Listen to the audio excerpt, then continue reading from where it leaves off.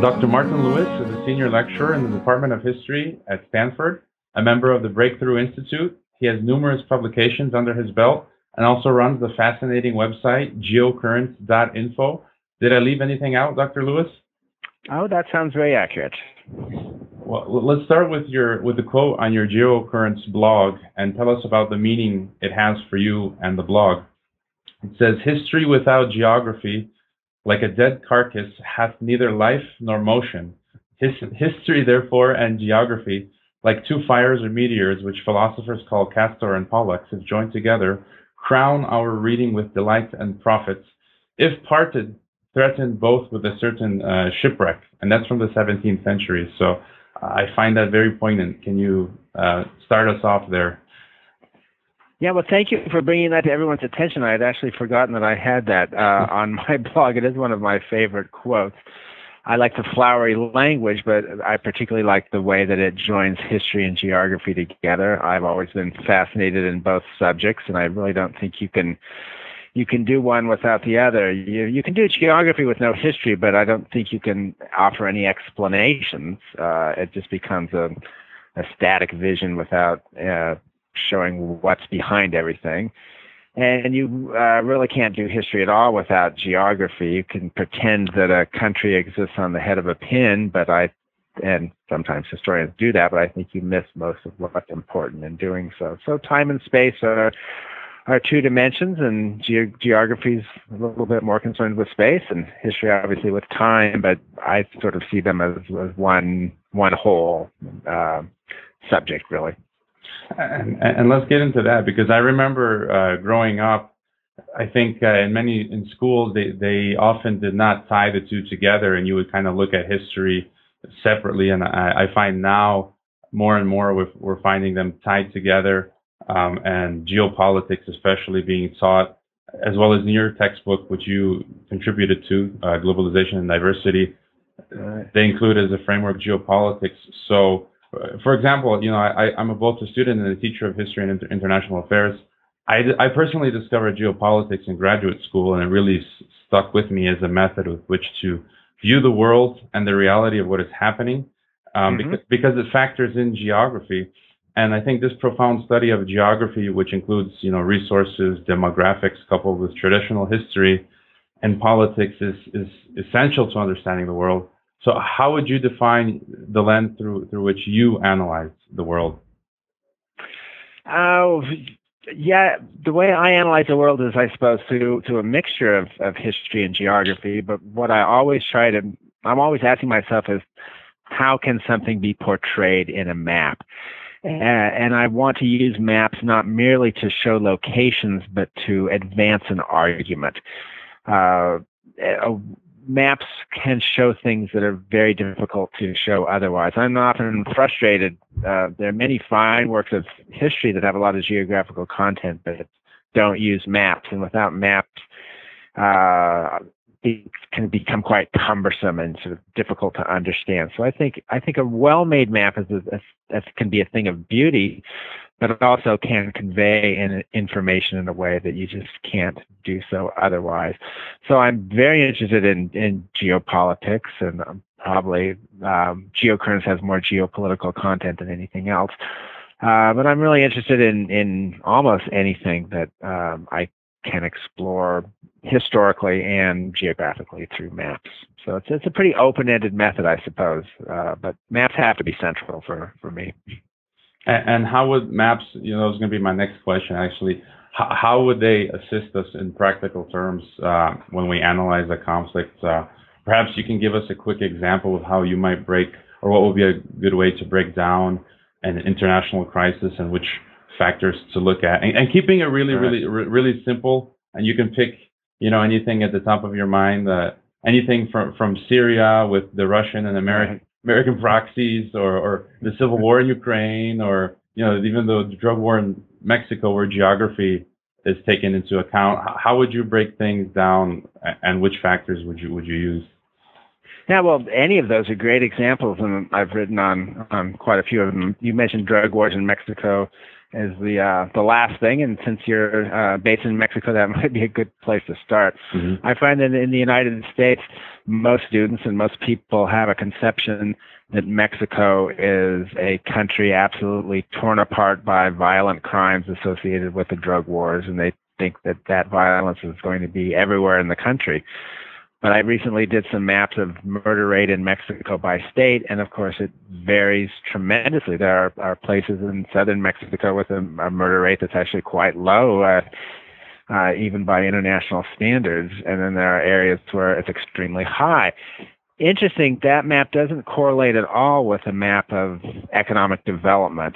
If you overlay a map of GDP by state in Mexico, some quite poor states have very high murder rates, but some have very low murder rates as well. So then you have to start looking at maps that show cartels and drug shipment routes, and especially ones that show places where different cartels have been struggling with each other, and then suddenly it starts to make sense why you might have such a high murder rate, say in Chihuahua, which is generally quite a well-developed part of Mexico by certain measurements. So that would certainly be one way. Also, we find that the conflicts in Syria and Iraq, the news media understands that it has to be portrayed by maps. Because and specially made maps, because the general maps that we have are not going to show what's going on. You have to show these sort of ever-changing maps of what ISIS is controlling. And a lot of those maps have a very unusual pattern, too, because you don't really have necessarily a stable territorial block, but you have control over roadways and population centers. And so you can get some pretty interesting and complicated maps that have emerged. And so I've been glad to see those in the media. And that's interesting how you mentioned, there's so many factors, and it's not that simple. As you mentioned, in some poor towns in Mexico, they have higher homicide rates, and perhaps in others they don't. And that reminds me with the debate on gun control. There was a Harvard study done a few years ago where they said, there's nations that have a higher rate of illegal gun possession, but they have lower rates of murder, and vice versa. So things are not that simple, and you got to bring out the data and the statistics. Absolutely, right. And often people sort of think it's going to be easy and simplistic, and they have those assumptions, but once you start looking at the actual information, usually they get more complicated. And that's something I like about history and geography, too, is I think historians and geographers tend to embrace complexity. Sometimes some social scientists, political scientists, or economists sometimes have a real desire to simplify things, which is understandable, and I don't fault them for that. But in history and geography, I think more scholars are more inclined to try to show how complicated things really are and can be. And what's another thing we can add to, if we look at Mexico? So you mentioned the map of the homicides. What other maps might we look at to better understand a crisis such as the one going on in Mexico? I'm sure you mentioned economic data such as GDP. We can look at the pathways through which which towns and states the drugs flow through. What other few factors might you look at? Oh, factors to map, and so far as that goes. Well, one problem we have here is getting information for making maps of illicit activities like the drug trade. It's really a challenge to do, because when we have something that's legal and above board and the government is gathering data on it, then you can often get some very precise maps. But when it's something that is not legal, then a tremendous amount of guesswork has to go into it. So that's one of the limitations, I suppose. It would be awfully nice if we could get more detailed maps showing that sort of issue. One thing I try to impress upon my students, though, is it's a little bit off topic, but Sure. I showed them the map of the birth rate in Mexico by state, because students in the United States all have the impression that Mexico has this extremely high birth rate, and that's why there's been so much immigration. But once you look at that birth rate map, it's very clear that all of northern Mexico is at or below the replacement level, and most of central Mexico is as well. It's only when you get into the far south, Chiapas and Oaxaca and a few states, do you get a birth rate that's above the replacement level. And even there, it's not that far above the replacement level. When you go a little farther south, outside of Mexico into northern parts of Central America, then you do get a higher birth rate. You also get a higher homicide rate. And awful lot of the immigrants coming into the United States now are not from Mexico. They're from northern part of Central America. And that's driven by drug violence to a large degree. But the demographic factors play a role as well, I imagine, in that phenomenon too. And I guess perhaps the lower birth rates could be related to the middle class. I know a number of people here who they only want to have one child or two maximum. And I think for some of them, part of the factors are they want to enjoy a better lifestyle. Right. Yeah, and that's happening over most of the world, and that's not recognized how rapidly birth rates have fallen over so many areas. So some countries, Iran's an interesting case. So Iran had a fairly high birth rate, and the government pushed family planning, and the birth rate dropped well below the replacement level. Now the government wants to encourage birth and bring it back up. So there's an interesting global phenomenon now where you do have very high birth rates in tropical Africa. Not in northern Africa so much, not in the far south of Africa, but there's a belt in tropical Africa where you still have these very, very high birth rates. And then that becomes something that you need to explain. Why is Africa so different, say, even from India? And India, most of India has had its birth rates just really plummet, not equally everywhere, but all of southern and western India are now at or below the replacement level. So sometimes maps can bring up research topics, I suppose, and that to me would be a compelling one. What is the difference between, say, Nigeria and India on this score? Why are birth rates so much higher in Nigeria than in India? And apart from looking at states, what's interesting I find is now we can look at regions. For example, on your website it says you are investigating the emergence of state-centered mapping in European cartography from 1500 to 1900, where you say in earlier periods, sovereign states rarely formed the main geographical units mapped below the level of the continent. And for me, it seems in some ways we are regressing to that in the form of regional unions or regional integration. What are your thoughts on how supranational political and economic unions, such as the European Union, are or will affect sovereign nations and the maps and the culture? Will the culture homogenize? How are these regional unions going to affect all of this? Yeah, that's an interesting question. There are so many regional unions of various sorts that have emerged. An awful lot of them don't do all that much, and they are opportunities for diplomats to get together and talk, and most of them I don't think have that much significance. Now, some of them certainly do. The European Union, of course, is a prime example of a very powerful organization, but its power may have crested. It's too soon to tell, but 10 years ago, people were talking about the EU continuing to enlarge, continuing to deepen, to take over more and more spheres of life, and it certainly has grown. Croatia, for example, joining just a few years ago. But there's an awful lot of Euroscepticism that seems to be deepening right now. The UK will be voting on continued membership.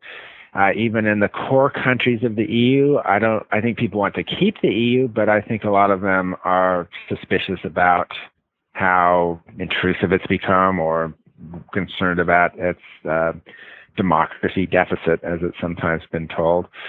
So I don't think, I think the idea that individual states are going to sort of wither away is not going to happen by and large. Although it depends on what country you're talking about. I'm not sure if Belgium has much of a future, and that's both because of devolution to its regional governments and because of the importance of the EU. But not much holds that country together. So I think it's going to vary a lot depending on what part of the world you're in. But I'd be surprised if supranational organizations really come to replace the sovereign state at any deep sort of level. And even if they did, there's no telling when they might fail, and then we regress again back to the nation state. Yeah, absolutely. So I'm watching the EU phenomenon pretty closely. I don't think there's any real chance that Turkey is going to be given membership in the EU, but Chancellor Merkel is certainly talking about that recently. Mm-hmm. But it would surprise me a lot. Okay, and a little bit switching to another question is the funniest thing, we use one of your textbooks for one of our international relations classes, and separately I've been following your blog Geocurrents, and I never put the two together that I was using your textbook and reading the blog, and I finally realized that they were one and the same. But your blog is so anyway, the textbook, I was just going to say, so the textbook is a collaborative project, and different authors have different chapters. So I do the Asia chapters: East Asia, South Asia, Southeast Asia, and Central Asia. Mm-hmm. And I found the following quote on your website very interesting and admirable. You said, rather than publishing my research findings in academic journals, I now post them online on geocurrents.info weblog, and that your goal is to bring high-quality geographical information to the widest possible audience. And in many ways, I think the same, especially regarding this podcast that I'm doing. Why did you decide to do that? What motivated you to go down that trajectory? Yeah, well, part of it is, I suppose, I've reached an age where I don't have that many career pressures on me to publish. If I were a young scholar trying to get tenure at a university, then I would obviously have to publish in academic journals to do that. But I don't. I have enough job security, so it's not necessary. And academic journals, geography journals, reach a very small audience. They're also quite expensive if you don't have access to a university library. Sometimes the articles are hard to get, and publishers will charge you quite a bit to download them. And it just seems to me, with the growth of the internet and the availability of information, that is really not necessary. I don't object to it. I have no problem with academic journals. I think they serve a place, but I also think that there's room for a different model, the one that I want to pursue, and evidently you're interested in as well, which is just to make information freely available. So any of the maps that I make on Geocurrents are all labeled Geocurrents map, so anyone's free to use those for any way they want. They're out there because I suppose my goal is to convey information about the world and world geography, and the more people I can reach, the better that is. So I'm quite happy to make things available. And I should say too, I have some qualms about the academic journal model where you have editors sending out articles to review. Now, it's a good model in some ways, but it can certainly be abused. Sometimes people will decide who to send those articles to review depending on whether or not they're friends or who their connections are or what are their ideological motivations. So there's room for a certain amount of corruption in it, I suppose. Mm-hmm. And I'd rather just throw it out there and let anybody read it who wants to. Yeah, that's a good point. I had a friend telling me about that. He wouldn't tell me the name of, it's in a different field, the journal that he had submitted to, but he wouldn't tell me the name, but he said, just like any human institution, it's got its flaws. So exactly. Yeah. and that leads me to a related question. You posted lectures and courses online for free via Stanford iTunes. What can you say about this revolution, this digital revolution in education? I feel like the rules of the game are changing, and we're coming to a place where the traditional model of education isn't quite going to be working. Why should students come into a classroom and listen to a teacher who has all the knowledge when Dr. Google, they can get all the information from Dr. Google? And so how do you see this revolution in education and putting courses online, and what are your thoughts? Yeah, some of these online courses work very well. Some of them don't. Actually, there's this what they call the MOOC, the Massive Online Course. Mm-hmm. Some of those have not ended up being as successful as they hoped. A lot of people start these courses and don't finish them. So I don't think it's going to totally change things. I think we will still have the old university model that will continue to exist, but it will be increasingly supplemented by online education in a variety of different forms.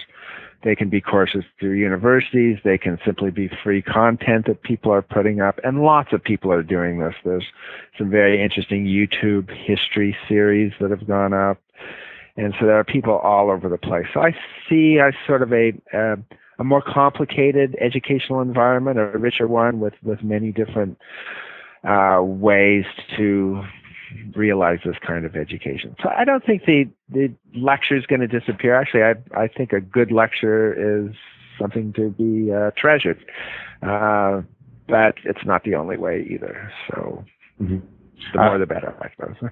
Yeah, I would agree well about it. a good lecture. And going back to the textbook again, some colleagues had some questions. Just interesting in general. Perhaps you can describe in the globalization and diversity textbook that you worked with other people on. Right. You divided into 5 sections: geography, demography, culture, geopolitics, and economy, more or less. Right. Exactly. 5 themes. Mm-hmm. And some colleagues, for example, asked me to ask you, why Mexico isn't featured with North America. And I think that's just one example of many of these issues sometimes are debatable. This or that country, why was it included into this grouping and not the other? And this seems to be a gray area. What could you comment on that? Well, yes, that is a very controversial issue, and we've gone back and forth how to divide the world. So you have to divide it in some way, especially for a geography textbook. So you have to do this divisional scheme, and there's no perfect way to do it. Some countries we've actually switched back and forth in different editions. Moldova is an example. By cultural and historical features, Moldova fits with Romania. It's a Romanian-speaking country, and but we now have it with Russia mostly on sort of more economic and geopolitical concerns. So Romania has joined the EU, for example. Moldova has not and is not going to, at least anytime soon. It's a very poor country, has very high levels of corruption. So it does, and it also has this little breakaway state of Transnistria, the Pridnestrovian Moldovan Republic, as they call it. So if you want to do that division in that case on historical and cultural grounds, Moldova would go one way. If you want to do it on geopolitical and economic concerns, it goes the other way. And we can say the same thing about Mexico. With NAFTA, Mexico is very closely tied in with the United States. It's very closely tied with immigration. There are sizable areas of the southern United States, of southern Texas and northern New Mexico that have been Spanish-speaking for hundreds of years. So by putting Mexico in with Latin America, we're basically just following the more conventional scheme, the way more people do it. But I suppose ideally what we'd use is multiple regionalization schemes. So for some, you'd group Mexico with the United States and Canada in a more economic sense, and others would group it different ways. You need to come down with one side or another in the textbook. We do make people angry. For example, the Republic of Georgia we have grouped in with Russia, and my colleague Marie Price was just talking to some Georgian geographers. So you can't please everybody, and you just have to muddle your way through. And are there any points that I might have missed that you think are important regarding, history, geography, maps, geopolitics, international relations, things that are in your mind, and anything else I missed that you think is important? Well, it's one thing that always amazes me when I teach. I have a class, and I call it Global Human Geography, and it's basically we use the same textbook, the Diversity Amid Globalization. I do it over a 20-week period.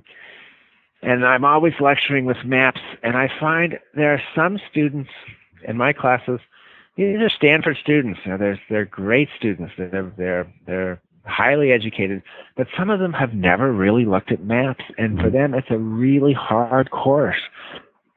Some just say, I'm overwhelmed, there's just so much, and we have to learn where places are, and we have to learn about their politics and their culture, and on and on and on. And there are other students who have been looking at maps since they were little kids and have just always enjoyed them and have been curious about the world and have wanted to know. And for them, it's an interesting and not a particularly hard course. And I don't know how much of this is unique to the United States or not, but it seems that there's much more variety in students' understanding of world geography than there would be, say, of a chemistry course or a course in just about anything else. Geography seems a little unusual. And one reason is because geography is not really taught in the United States in primary or secondary school. To sort of assume that students will somehow know it. And some take it on themselves and they learn the map of the world. And others, it's just a mystery to them. Yeah, I remember taking a Geography 101 class as an undergrad back in Chicago, and it was a large class of like 100 people, and we had a general map exam, and afterwards the professor told us, and he was amazed that, there were a lot of immigrants as well to the class, but right. 10, something like 10 people, if I recall correctly, that was a long time ago, they could not place, the U.S. on the map. Right, yes. That tells you something, doesn't it? Yeah. I hope it's better in other countries. Well, it's a little bit better in Mexico, but, we still have similar problems here. And I always joke with students, you need to know where these countries are because, I exaggerate. Like, if you've seen those Jason Bourne movies, you might be kidnapped and taken somewhere, and then you wake up, you don't know where you are, and so you want to know where the country is. So I guess one last question is, what advice would you give to students and people in general who are interested in these topics and want to understand the world better, who wish to study history and international affairs, as well as any final thoughts? Well, I suppose my advice would be for students to be active readers in a sense. So if you're reading a story about something that's happening in, let's say in Libya, for example, and you find that something is going on in an important city, and you don't know where that city is, well, it's really easy to find out where it is and find out a little bit about it. So I'm always telling students to, you don't know, look it up, find out. Don't just, 50 years ago it was difficult to do so maybe, but today you can get so much information so quickly. But use that information and start learning it. And the other thing I would say is start building up a mental map of the world, because the more you know about the world, more you know about world geography and world history, the more easily you can learn new information. Because once you have a sort of a mental scaffolding or a framework, and you have this map of the world in your mind, and new information, you could just plug it in where it goes, and it will stay there more easily. So the more you know, the more you can learn. And I don't think that's sort of widely understood. I think certainly in our educational system here, there's a notion that we don't really need to learn things because it's available online. Well, yeah, it's available online. That makes it easier for you to learn it. So go ahead and learn it and create that mental framework so that you can learn new material more easily.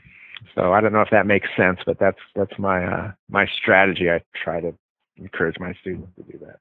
No, I totally agree, because once you build up this framework and then you look at the latest headlines, you can totally understand. You just need a little bit of information to incorporate into that framework to understand what's happening. And sometimes, we cover the weekly news every week in many of my classes. We spend 5 or 10 minutes, and sometimes the students are amazed where I make comments, and then a week or 2 or 3 later, what I projected actually happens. Yeah, I know that feeling. Yeah. And so it's like, they ask you for books to read, and it's just like, it's hard to explain, because, they ask you which books to read, and it's just basically, you got to do, as you say, a lot of reading and develop this framework. Yes. Well, yes. Well, thank you, Dr. Martin Lewis, for your time. People can follow your work at geocurrents.info, which has a lot of maps and a lot of great resources.